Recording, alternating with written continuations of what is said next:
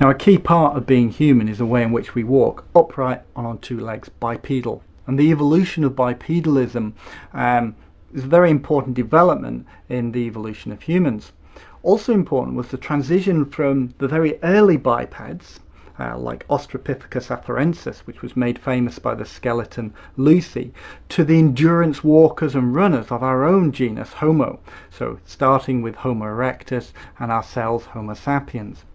So the way in which our ancestors walked on the landscape will affect the way in which they would forage for food, they would get raw materials in, and ultimately migrate around the world. Now, despite over 100 years of work on understanding the form and function of modern feet, very little is actually known, and even less about our ancestors. The reason for that is that it's a really complex machine. 22 bones wrapped in soft tissue, ligaments, tendons, muscles and skin, and that works in a very complex way, interacting with the ground to balance us as we walk, to propel us forward, to slow us down, speed us up. And it doesn't reveal its secrets very easily. Now, if you were trying to understand something about our ancestors' feet and the way in which they walk, you have some real challenges, because those 22 bones that make up the feet are very rarely preserved within the fossil record. There's lots of reasons for that. Partly they're very small and very difficult to identify, but also they're often chewed and scavenged by carnivores, because until recently our ancestors didn't really bury their dead, so they were there at prey to carnivores and get badly damaged. So the fossil record isn't the ideal solution. Now, a group of us believe that fossil footprints are actually the way to understand the way in which our ancestors walked and the evolution of locomotion within our own species. So fossil footprints actually record the forces between the foot and the ground, the pressure that's used to propel somebody forward, to slow them down, to balance them as they moved. Now, fossil footprints are relatively rare within the geological record. The oldest footprints are those at Lutoli in northern Tanzania, that are 3.75 million years old, probably left by Australopithecus afarensis, again the Lucy equivalent skeleton. And last year the team here at Bournemouth published in Science the second oldest, or details on the second oldest footprint site in the world. 1.5 million years old, believed to be attributed to Homo erectus. Now, these footprints are of the first endurance runner and walker, and provide a fantastic contrast with the earlier Lutoli prints, the Lucy skeleton if you like. We can get some real understanding of this transition from simple bipeds to the endurance walkers and runners that characterize our own genus.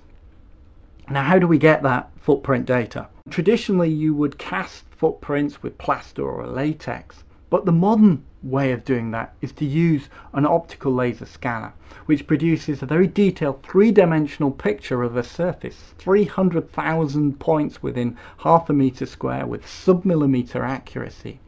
If you look at this scan of my face, you can see all the blemishes within the face, the bags under the eyes, and it gives you an idea of the detail that can be achieved by optical laser scanning.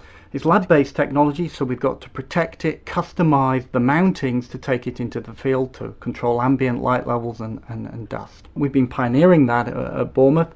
We use a custom-made rig to mount the scanner in a horizontal configuration. We can encase that in canvas to protect it from dust and light, and then scan in the field, capturing the data. Now, we drive the scanner and we capture the data using a piece of software known as Rapidform 2006, produced by INUS Technology. It's a fantastic, very user-friendly piece of software that allows us to capture the data in the field, do the immediate post-processing, so looking for holes, removing anomalies and other problems with that. But it comes into its own really with visualization. It allows us to visualize the data in many different ways, with different color renders, different patterns that reveal different aspects of anatomy. We also output the scans as an ASCII2 file, an XYZ coordinate data file, which allows us to upload to geographical information software to do various mapping based exercises, multivariate statistics. We also export it to our own bespoke software, PSPM, which is a piece of software that's developed from the same technology that's used to analyze MRI scans. And what it does is it produces out of a population of footprints, say half a dozen in a trail, a single print, a mean print, which allows us to study the central tendencies of that footprint.